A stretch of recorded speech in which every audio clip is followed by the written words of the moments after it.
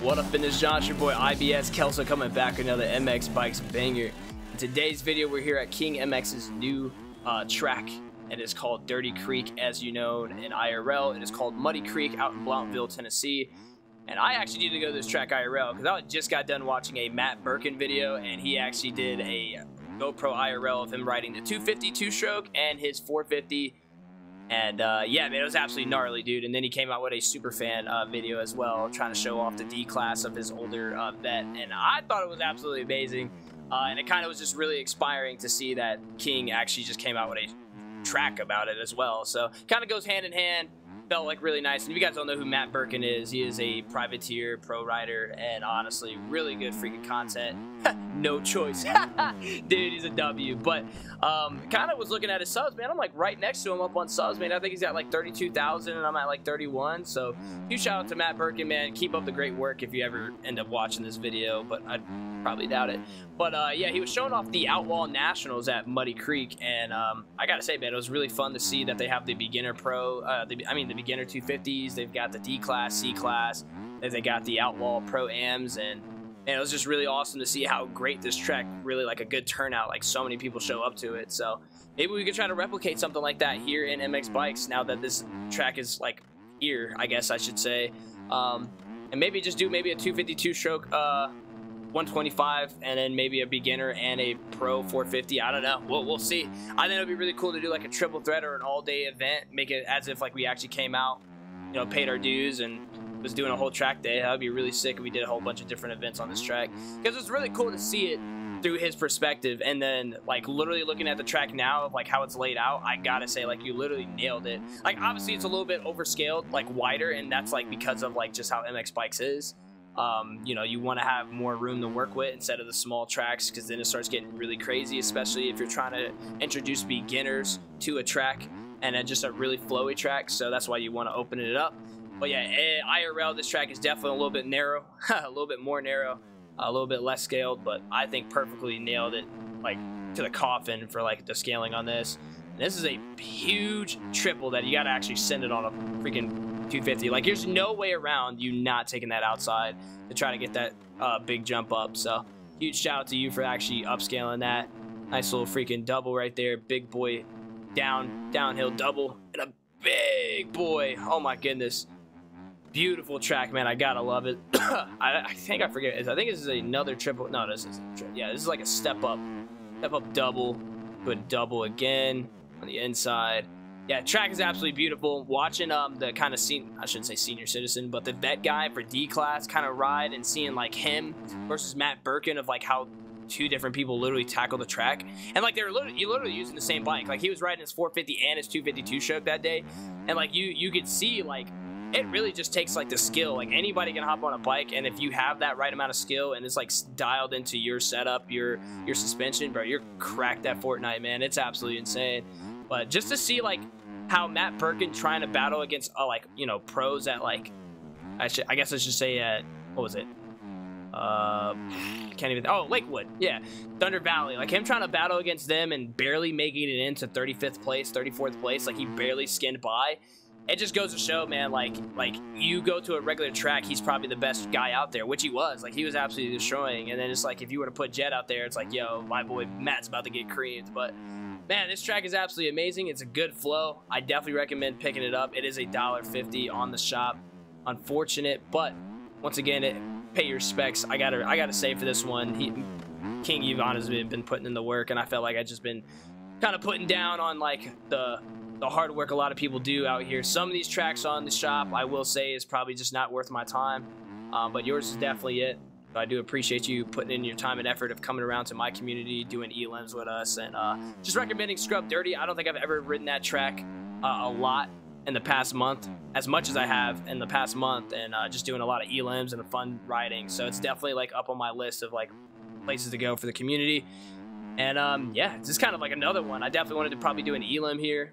I would love to do a little bit of races. Like I said, I would love to create that Outlaw National thing. So if you guys haven't checked that out, man, that thing just happened, and man, my boy Matt was absolutely killing it. So really sick. As well, happy Saturday to everybody. I know we're having an off week, and Southwick is next week. I tried to qualify yesterday. for High Point. I literally was 36th place. I literally missed the pro, the pro event by literally 0.008. It was upsetting because I realized that I actually would have qualified way better than at the bottom if I actually would hit the back triple. Like right before the finish line on High Point, if I would have hit that triple instead of like doubling and then jumping up, I actually would have saved myself like so much time. I ran like a 253, like nowhere near like a top qualifier, but I definitely would have ran like I did run a 253 later, or 153, excuse me. And it's just upsetting, man. It's upsetting to know that I left time on the track, and especially at simple spots where I thought I really couldn't make it and I should have tested it. But hey, no harm, no foul. At the end of the day, I'm kind of on my own Jeff Walker, Matt Burkeen kind of privateer life inside the game, to where I enjoy it because it kind of goes hand in hand with how my IRL is. I just started riding IRL, and man, I am a straight noob, but I enjoy it. It makes me feel comfortable. It makes me understand, like, man, this sport is super hard to get into and do. So I'm glad to be humbled, and I'm glad to keep fighting at it. And we've only done 2 days at the track, which 5-10 minute moto. So we're gonna be working towards that a lot. And yeah, I don't know, like that's really it. And the Yamaha really did it right. I mean, you can even see how great and flowy this bike is on this track. Like, the Yamaha is it, man. I was blessed to get a really good freaking setup off of it, and it's just upsetting that I really just couldn't capitalize on it. But I mean, here at Muddy Creek, I don't even know what I'm running. I'm kind of just, I don't know why I don't ever do that. I don't know why I ever turn on my scoreboard or my thing. If it's not like a pro track or like I'm trying to actually work on times, like I never really care about my times, like ever. Like ever. Like I never care about my times. I usually just ride the tracks, and like I just enjoy it. Like if I go faster, I go faster. Like I never am a hot lap warrior. I just feel like as soon as I start finding a flow, that's the perfect suitability. Maybe we can take this outside here instead of taking this up and over, because this is like low-key keeping speed. But like on the inside, like IRL, Matt Burkeen was taking that inside because it was just freaking gnarly, dude. And the ruts here are absolutely beautiful. It's like a more of a dry track. Like I think when it rains, this track can definitely get rutted. But like it's definitely more of a dry track if there's like nothing going on. But the moisture was great in the air that day, and man, it was watching the 250 beginners try to go, dude. Everybody was sliding out, everybody's having a great time. So I definitely would love to see like this track put on rain settings. Oh my god, that would be absolutely top tier. Or even if King like wanted to do like an updated version, maybe, I mean, I shouldn't even say a free version, but if it wasn't that hard, like create a muddy rainy version of this track. That would have been nice if you created like 2 different versions, like to go hand in hand. I think that'd be super sick, just because it is Tennessee and it could get really muddy and rainy. I mean, it is Muddy Creek, so the moisture in the air, and if you actually created it to where it was a rainy day, I think that'd have been super sick. But I enjoy the texture on it, and it's beautiful. Also, huge shout out to Cryco. I know you're still probably, if you're tuning in this long, thank you so much for creating me a Cryco bike with my number on it. It was absolutely amazing. I ended up rocking his 2023 free Cryco skin on MXB Mods. If you guys haven't checked that out, it is free. And he kind of just came in this stream and he saw me rocking it, and he was like, dude, I can make you one. I was like, bro, greatly appreciate it. So yeah, he ended up making one for me, so I was rocking that, hoping to qualify. But huge shout out to VTX, or I don't even think VTX is a thing anymore because it was a whole debacle or a whole crazy thing. But huge shout out to Quick for creating me such great skins, and huge shout out to HSM for just still believing in me, even though I'm still not, like, I guess qualifying, or like literally it was one off. But I'm glad that like they still trust me and still think that I'm a W rider, even though when I'm not. So huge shout outs right there. Ooh. But I'm super excited to get back into IRL riding. I cracked my fuel tank. I didn't know I had, well, I knew I had race fuel in it, but I didn't know how old the gas was, and it was an me noob of like never riding before. So I guess I should have drained it when I first got the bike, no matter what.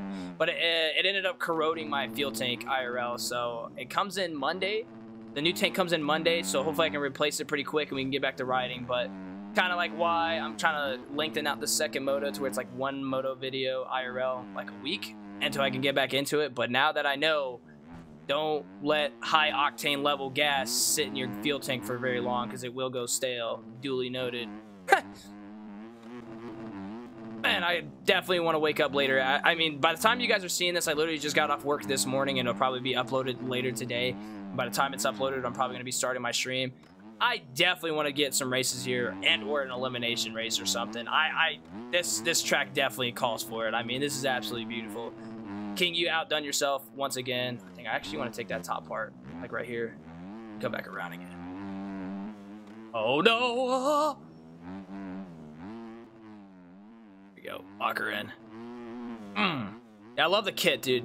The Renin kind of purple. I guess I'll show it off. I haven't even shown it, but yeah, like the Renin, and then the blue A stars kind of go with the bike, and then I kind of got like a really nice 60 helmet going on. Really, really great. I mean, honestly, I enjoy just having such really cool kits, reliable, and then I got the mismatched gloves on, the pink and black. It's absolutely beautiful, man. Just loving the opportunities that are being handed to me and just enjoying all the small things, dude. This inside is definitely where it's at. Oh, dude, I wonder if you can jump for the outside and then kind of cave in to that inside. You'd probably be a really good line. I think that's a 450 line, like a really fast 450 line, because you can hit that quad. I mean, you can hit that triple easily from the inside, and then you could probably cut all the way down. That'd be a really good line for a 450. Just inside. I probably could cut down right here too. Take this outside. Lines are viable. I think it's super slick though, because I think he has a different kind of weird not a weird texture. It is a slick texture. I've slid now twice maybe on some of my laps to where before this I was just taking a little sight laps just to see how I liked it.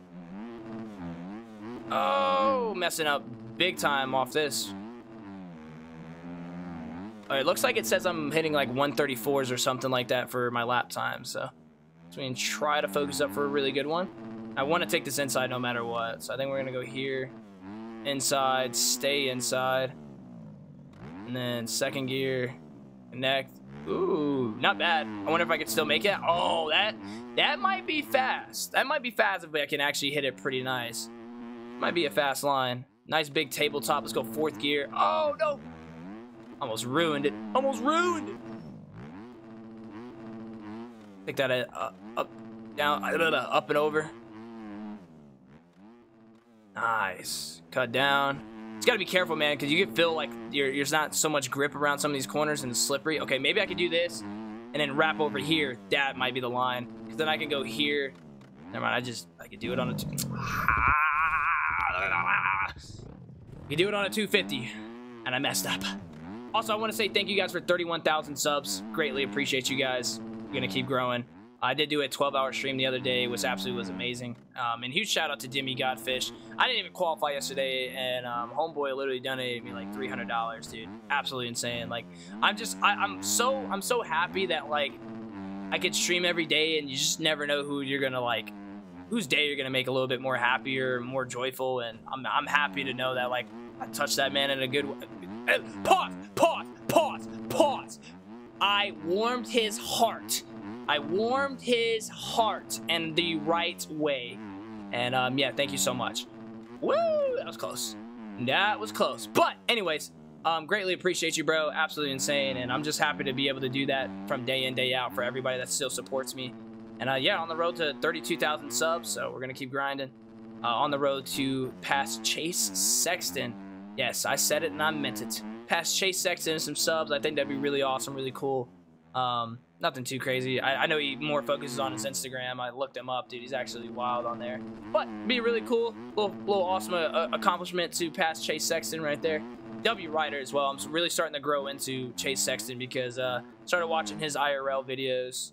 Or his vlogs from each week, and kind of just a cool vibe, man. Honestly, I wasn't really a big keen on him hitting golf. I'm not a golfer IRL, but it was pretty cool to see him Levi Kitch and all rocking. All right, there we go. And well, I gotta say, King, 100% right here, Muddy Creek. You did that, John. I'm gonna definitely freaking grind this a little bit later. Hopefully you join up if you're watching this and get some races on it. I definitely want to do that. I mean, even if I can't create the series on it or something like that, I would love to see like a small Outlaw National thing going on here. I don't know what other tracks they go to for Outlaw National. I probably should have done my research. But if this is like one of their stops, I wonder where else they go. Because if this is in Tennessee, I wonder what other spots they're going to. But yeah, thank you guys for watching. I greatly appreciate it. Good little easy peasy video for you guys. And once again, I just don't do track reviews, so happy to do it when I can, and especially when you earned it. So thanks so much, King. And yeah, everybody have a great day. I appreciate you. Stay safe. And I'll see you guys in the streams, baby. Hold on, I want to hit it. 360 no scope.